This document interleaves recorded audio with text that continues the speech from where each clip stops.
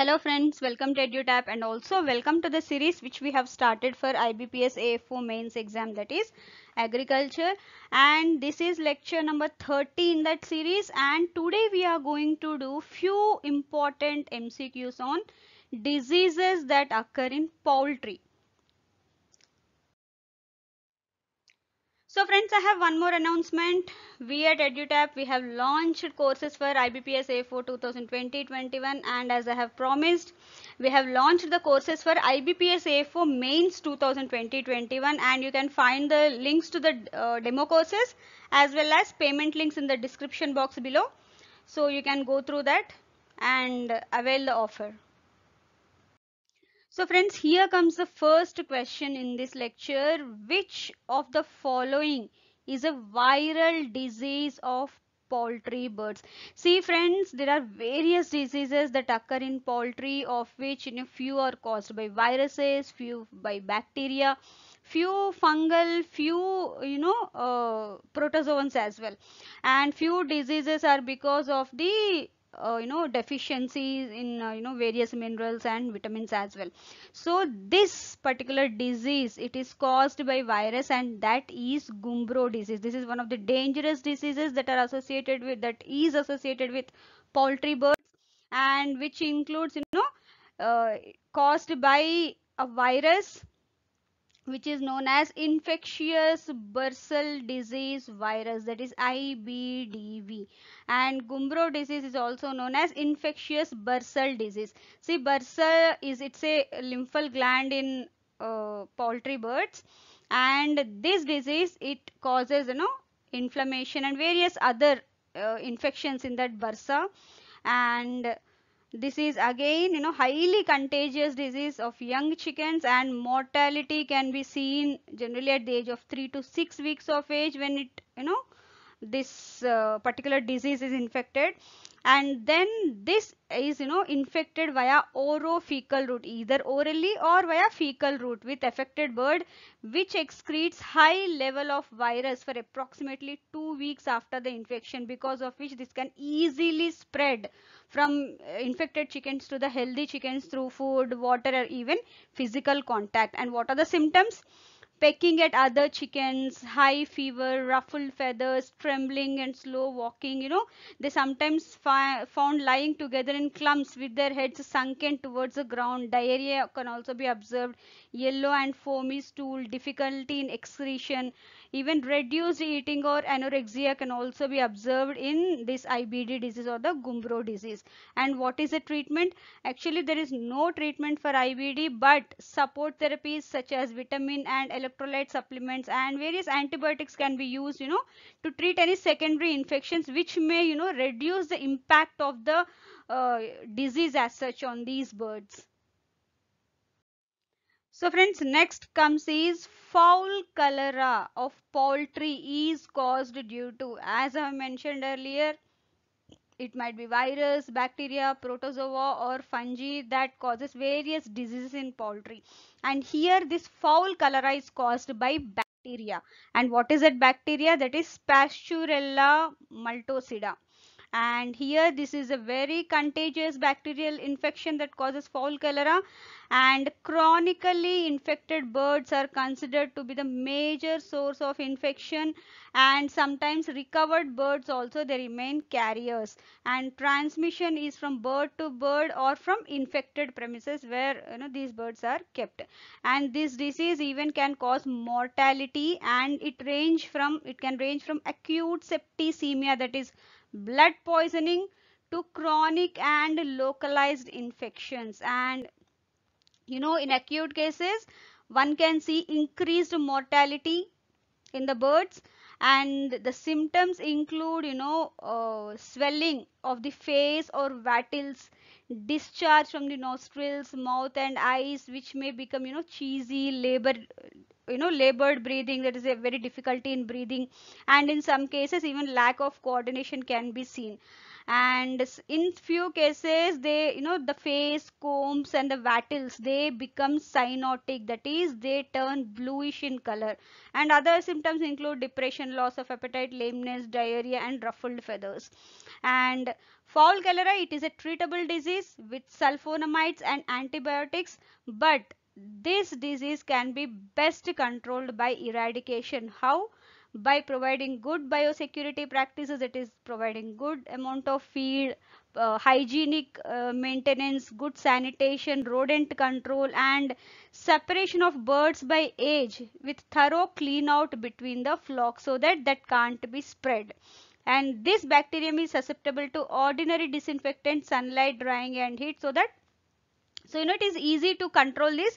And with, normal cleanliness and the hygiene maintenance and the separation of birds by age, this also can, reduce the incidence of this fowl cholera. So friends, here comes the next question. Which of the following are the or is or are the fungal diseases of poultry birds? Here the options given are favors, moniliasis and aspergillosis. And yes, all these are caused by fungus and these are fungal diseases. Favors, it's caused by fungus Trichophyton gallinae, and here the symptoms include white powdery spots and wrinkled crust and scab on comb and wattles, feather loss, honeycomb skin. All these are, symptoms, and this can be treated by mixing formalin in petroleum jelly and applying. And good hygiene facilities and culling affected birds can be done so as to prevent the cause or the spread of this disease. Moniliasis, it is caused by Candida albicans and symptoms include dejection, poor appetite, slow growth, diarrhea, sometimes even confused, or these can be masked by signs of various other primary diseases. And treatment, copper sulfate 1 kg per ton feed for 5 days or copper sulfate 1 gram per 2 liters of water for 3 days can be provided. And prevention, avoid excessive use of antibiotics and other stressors because these can reduce the immunity of these birds to other diseases. So to avoid these kind of diseases like moniliasis, avoiding excessive use of antibiotics can be followed. Proper hygiene should be maintained, and that can be done with propionic acid or sodium or calcium propionate at 1 kg per ton continually. Control of candida through drinking water is sometimes practiced with chlorination at 5 ppm. And fresh clean food needs to be given along with fresh water which is uncontaminated by this fungi.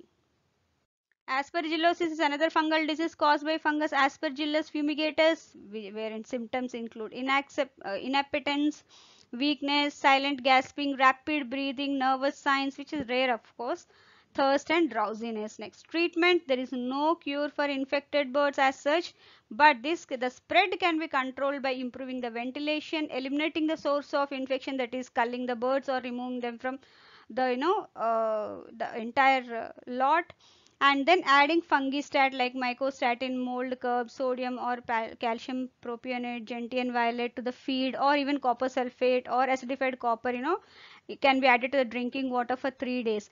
And the litter can be sprayed lightly with an oil based germicide so as to control the dust and air movement of these fungal spores from one place to other. Otherwise, prevention can be done by using clean litter and well maintained hygiene and thoroughly disinfecting and cleaning the brooding area between the broods while moving one brood, changing the lot of birds, then this can be done. And do not use sawdust litter high in bark content or shavings that have been wet because this can increase the incidence of aspergillosis. So friends, here comes the next question. A day old chick vaccinated for which disease in poultry? See friends, there is a list of vaccination schedule that needs to be followed for poultry, various animals, just like human beings. The same, a vaccination schedule is followed for poultry birds as well, as you can see. And here a day old chicks is vaccinated with vaccination for Marek's disease. And Marek's disease is a viral disease of poultry wherein symptoms include tumors in nerves which cause lameness and paralysis. And here tumors can occur in eyes and cause irregularly shaped pupils and sometimes even lead to blindness in the birds.